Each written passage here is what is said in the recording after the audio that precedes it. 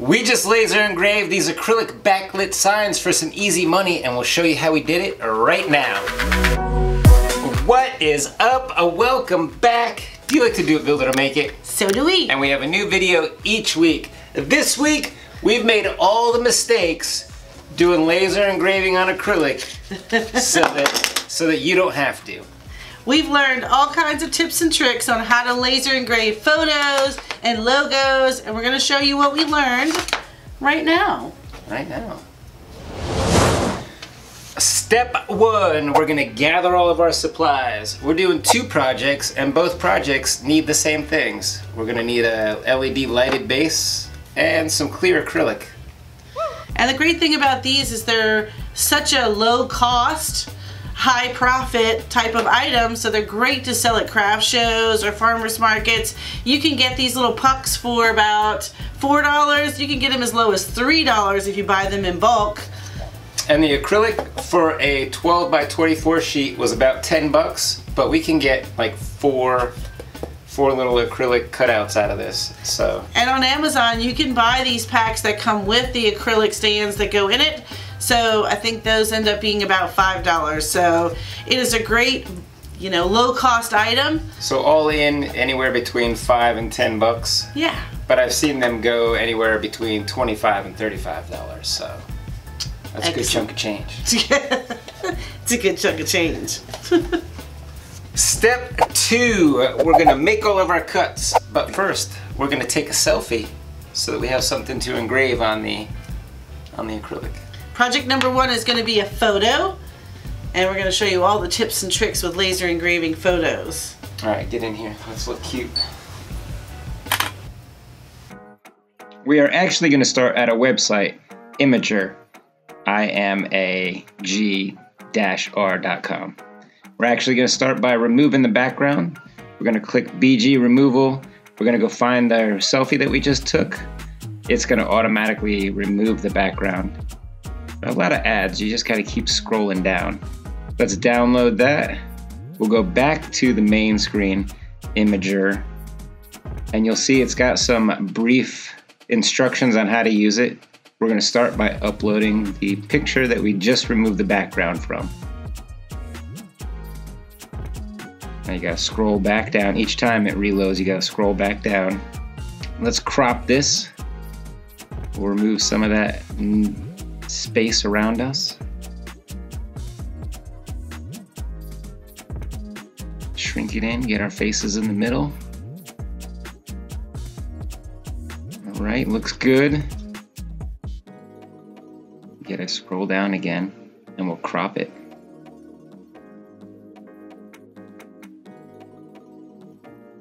You gotta scroll back down because it refreshed. And we're gonna go to resize. Yeah, the first thing we're going to do is pump up the DPI to 300. And we'll change this to inches so I know a little bit better about where it's going to land on the acrylic. We'll start with 4 inches wide.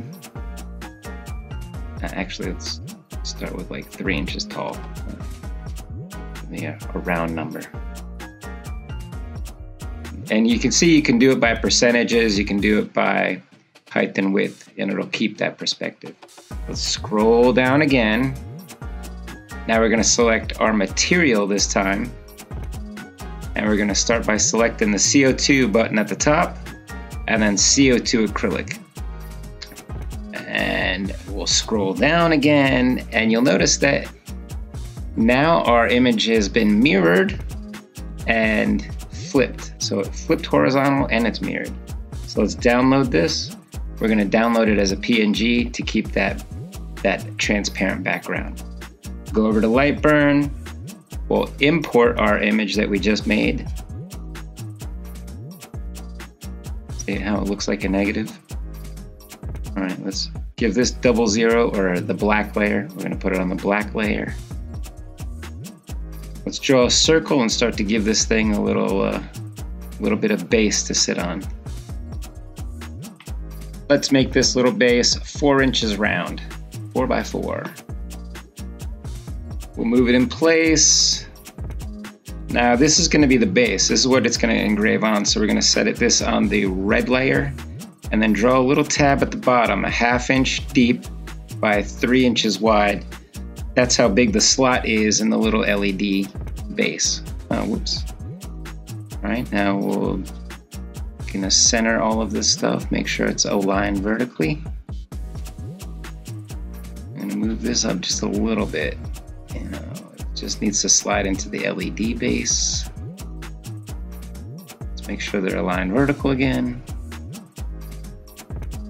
And we're gonna select both of these and we're gonna go over here and select weld all selected shapes. That way it's all one shape. Now we're gonna right click on the image and select image adjustment. From there we're gonna select dither. You wanna try to get your DPI as high as you can. We're gonna go with just under 500 DPI. Now they do have some presets, but there's only 2 presets. They don't really do much. You can invert your display to see a little better what it's gonna actually look like. And now you can start tweaking the contrast, the brightness, and the gamma, just to try to, you know, get it to what actually looks the best here on the screen. A little tweaking, I mean, it's just fine tuning. Just some fine tuning. All right, looks good. Let's go test this out, see how it goes.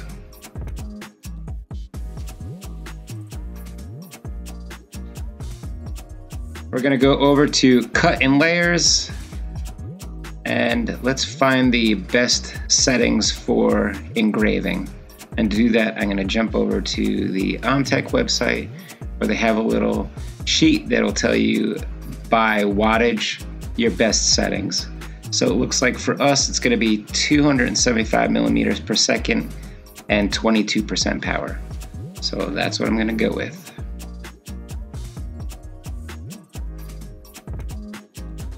Now we're gonna make sure that pass-through is checked because we've already dithered our image using Imager and we don't want it double dithered. So we're gonna make sure that the pass-through is on.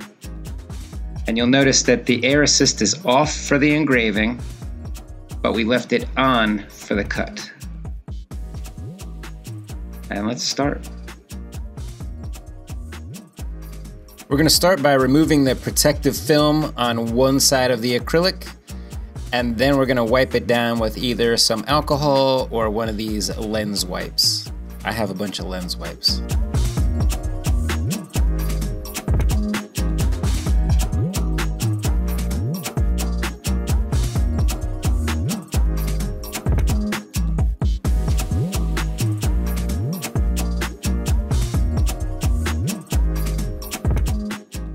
When it's all done being engraved, you just brush off some of that excess acrylic dust, and then we're gonna wipe it down with some alcohol or a lens wipe again.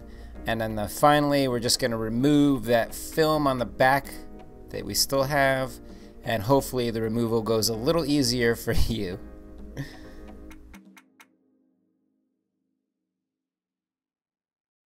Step 3.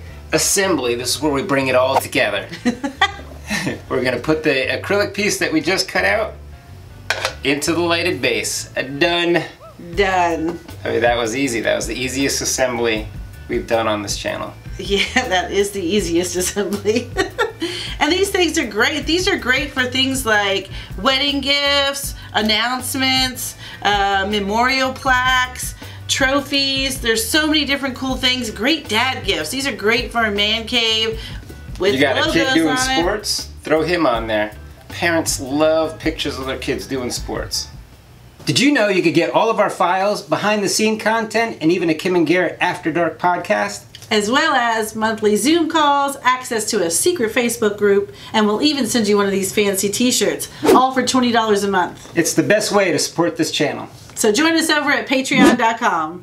Project 2, back to step 2. We're gonna do a logo for this one, and a logo engraving is a little bit different than a photo engraving, and we'll jump right into it and show you what we mean.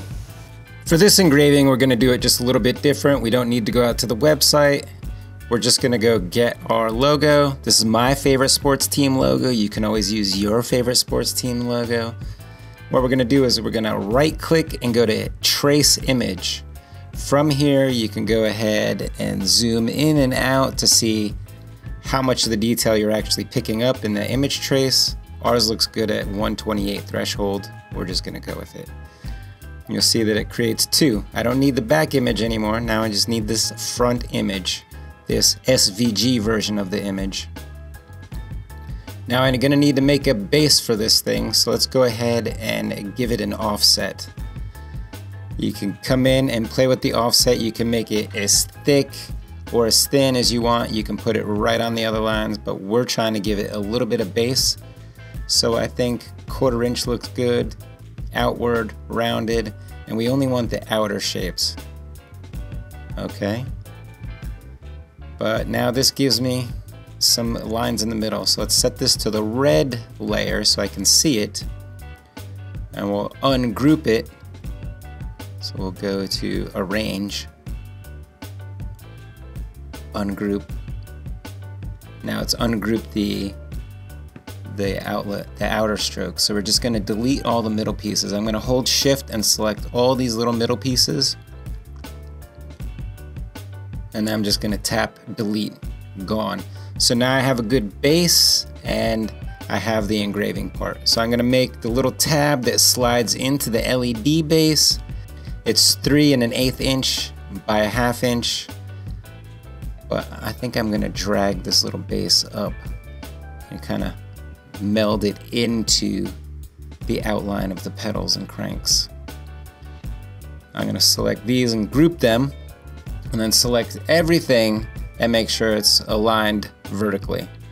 Now I'm going to ungroup the engrave and cut again. I'm going to select the backer and the little tab I made for the LED base, and we're going to weld those selected items together. I mean, that's it. I'm ready to go. This is ready to engrave. Let's go over to the power and settings. I want this logo to be a little deeper than the photo, so I'm going to make it 150 millimeters per second speed. I think I'll leave the power and we'll see what it does. I am going to fill this though, and when I fill it, the tabs below change, and I'm going to want at least 360 DPI, or lines per inch, LPI. And I want to turn the air assist off for engrave, but remember I want to keep the air assist on for the cut. For the cut, 10 millimeters per second and 45% power seems to cut through just fine. I'm going to group everything and we're going to move it kind of out of the way. And do not forget to mirror your image. So we're going to go up to arrange and flip horizontal. That way when we do engrave it, the engraved piece will be on the back and we'll be looking at that through the front piece, which is still nice and smooth. All right, let's cut this thing.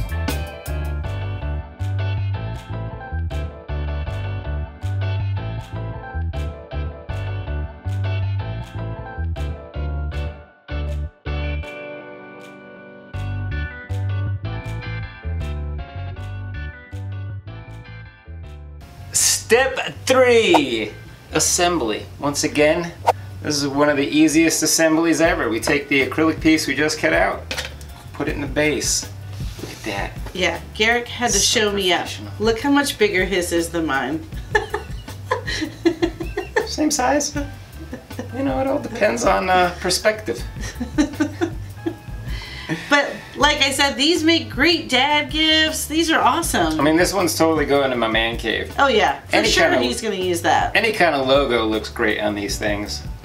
And this one's These are great for craft shows. Something like this, put a sporting team logo on there. Team logo. You could sell these at craft shows all day long. And it's so easy. It's easy and cheap to get into.